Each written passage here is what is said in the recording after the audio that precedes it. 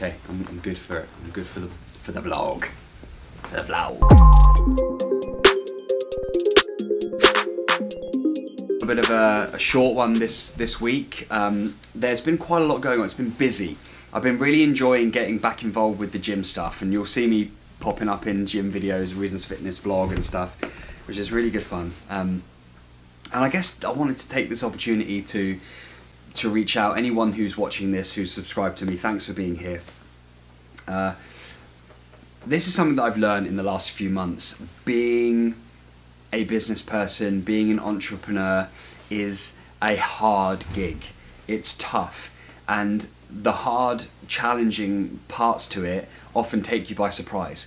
Often they're to do with other people that you're responsible for, often they're to do with relationships that you have, and things that you've built that you are emotionally invested in that you then have to change. There's a lot of emotion involved when you're a business owner, and I was very sort of maybe naive to that side of things for a long time, but over the last year I've really learned how important it is to be emotionally aware in business. And sitting here now, having gone through a pretty kind of challenging 6 months, feels really good. But one thing that's kind of really stuck out recently is that people do talk.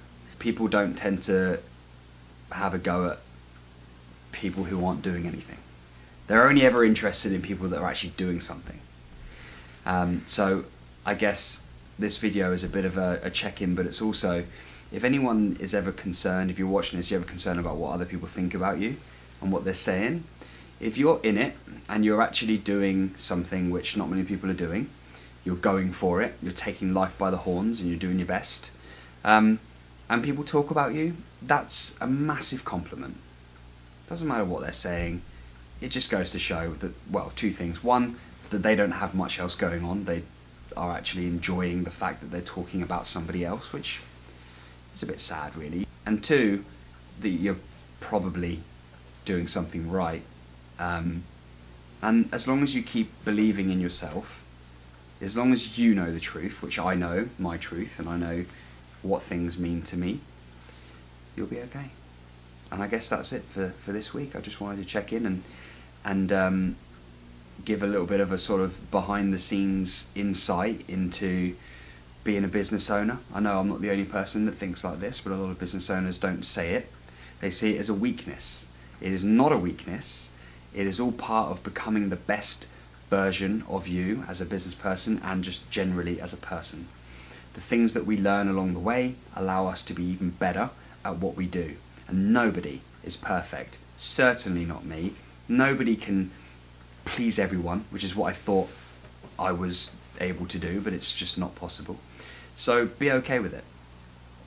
Be okay with it. And people who are shouting from the sidelines, whether it's good or bad, they are simply that. They are from the sidelines. They are not on the pitch. So therefore they do not know what it really feels like, because it's just not their world. They're observing, they're watching from the sidelines, that's it. And that's in any form of life, really, I suppose, isn't it? If people are talking about you in your personal life, they're talking from the sidelines. Doesn't matter. Let it go. As long as you know what the deal is, as long as you know the truth, and as long as you know how you feel, and that you're applying self-awareness into the situation, that is all that matters.